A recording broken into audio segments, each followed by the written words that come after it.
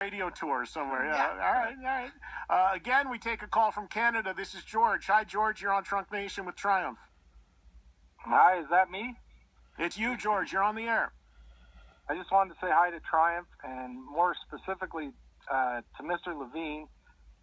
Recently had a wonderful vacation in Jamaica with my girlfriend Jen, and I can confirm that we met a gentleman, Chuck, and he introduced us to Mike.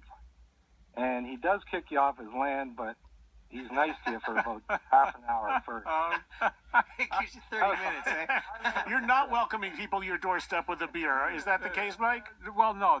This was last week, I think, wasn't it? Almost. Yeah, it was the highlight of the trip. Wait, so do you know this guy? Yeah, I met him. He was at my house in Jamaica. Just randomly? Well, I guess randomly because you guys are great with your fans. Because I'll tell you what, if Chucky would have phoned first, which he should have, I would have told him to fuck off. But Chucky just drove them up there. You have how long?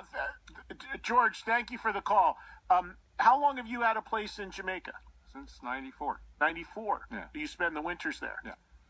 So it sounds awesome. I would love to do that. It sounds just like, I'm just looking at you. I'm so he's just relaxed and tanned and Mark also in Canada.